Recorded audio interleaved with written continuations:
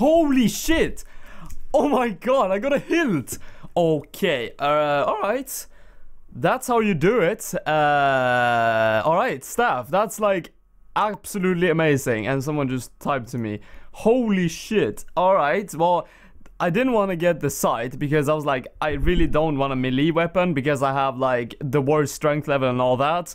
But the eye is like the second best thing. I wanted the bow the most. But come on, the eye, that is absolutely amazing. I'm for sure going to make the staff if I do get the last piece, which I'm going to be trying for in this video as much as I possibly can. And holy shit, that is the way to start a video.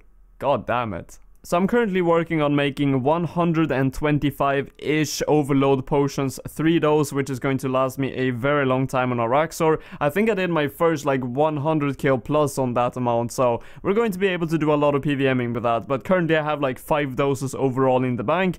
So yes, I do need to do this, and I did complete an extreme magic potion challenge, and I didn't extend it because I kind of want to keep the potions to make as many overloads as I can. Not really rushing 99 in Herblore anyways, but I'm going to be hitting 93 on this challenge, so let's just do that real quick. And there we go, 93, and my total is now 2330. And let's see what we get from this one. Did I just get 1 Quorum and 800 GP? That's terrible. I've never seen such a bad daily reward ever, wow. So now that I've done pretty much all the important quests that I need, I still need one quest which is within the light or a light within. I can't remember the difference, but it's the ones that gives the Seren prayers. I kind of still need that. But the thing is, now that I don't really have like a questing goal to go for, and I'm just trying to get Araxor kills and trying to get that Ascension Signet from the Quintus one, which takes a long time. Like farming Quintus keys takes a very long time. For example, 10 of them might take like 7 hours or more to get. So yeah, it is quite a grind on that part, but I want something to do in between that. So if I want to farm Quintus keys for like an hour or two, I can do that. But after that, I'm not really sure what to do if Araxor, for example, is blocked on the path that I need, which it currently is. I can't do Araxor now, which is kind of a bummer because the only piece that I do need, I even have the hilt, I have the eye now.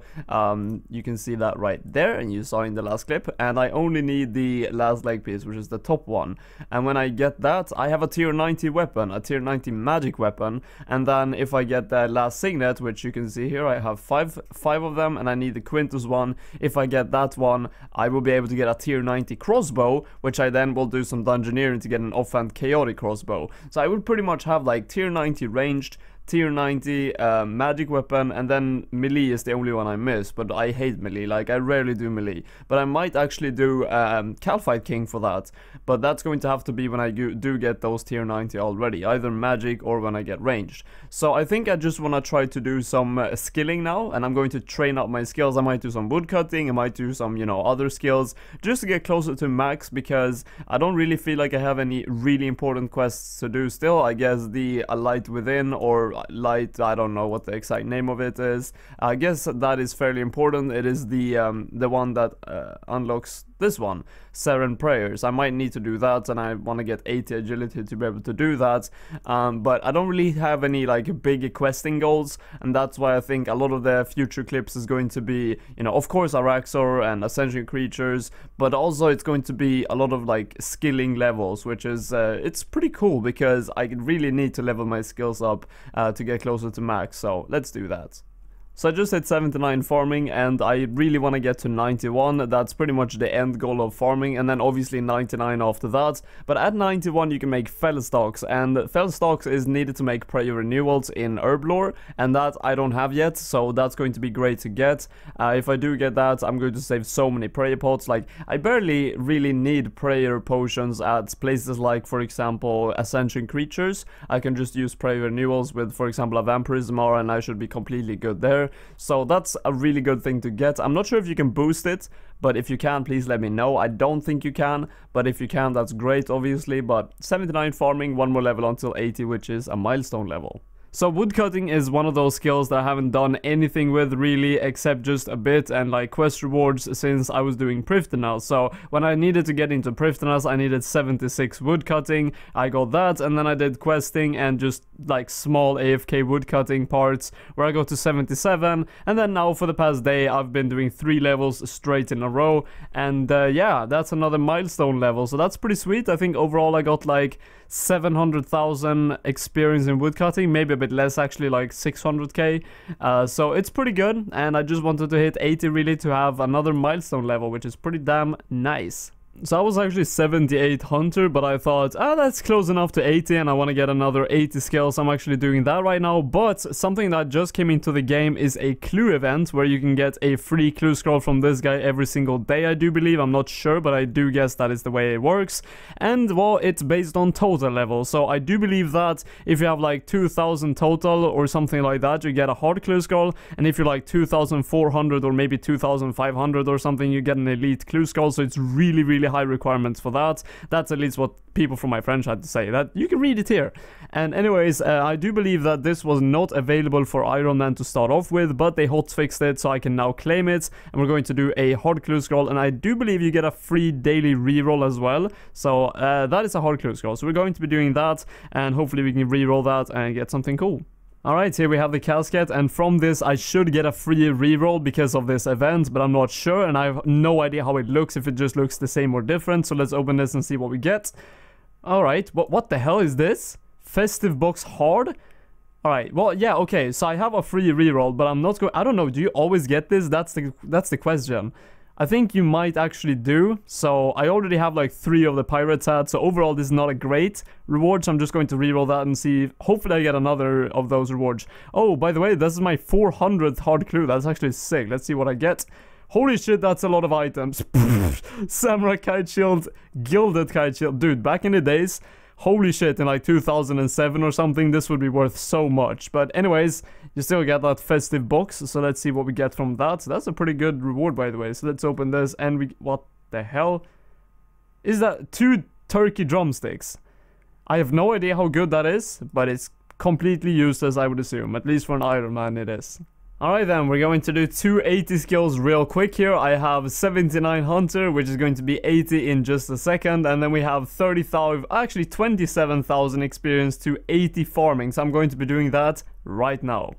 Alright, that's 80 farming achieved, and the only skills I lack under 80 now is thieving, agility, invention, and rune crafting. So I do want to get 80 agility. I'm not going to do that right now, but that is actually a requirement for the quest that I kind of want to complete, which is the light within. You can see that, and I also do need to do meeting history. So I guess that's some future goals for me, which looks really cool.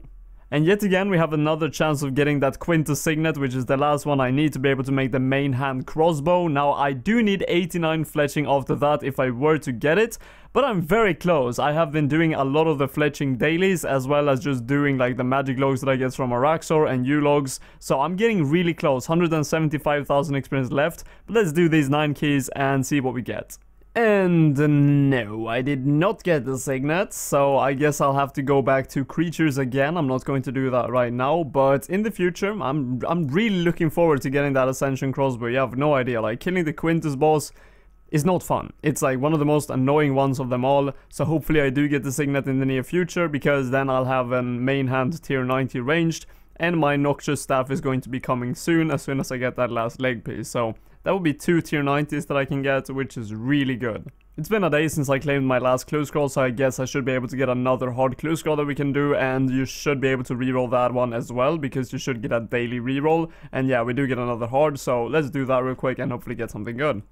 No, this is very sad. I was going to open it and I was like, palms are sweaty, mom spaghetti, you know, I was really nervous of getting a bad reward, and I opened it and I was like, damn, that's a bad reward. I got a really shitty one, like 110k, and I rerolled it, and after rerolling it, I realized I'm not recording. So yeah, hopefully I don't get copyright strike for saying mom spaghetti, but I don't think that happens. But anyways, this is the reward that I got, and well, it's pretty bad. And I do have this though. Hopefully I don't get turkey legs from it again, so let's see what it's going to give me. And I get, what the hell, okay. I guess that's an increase, because these heal 375 instead of 200. Cheers.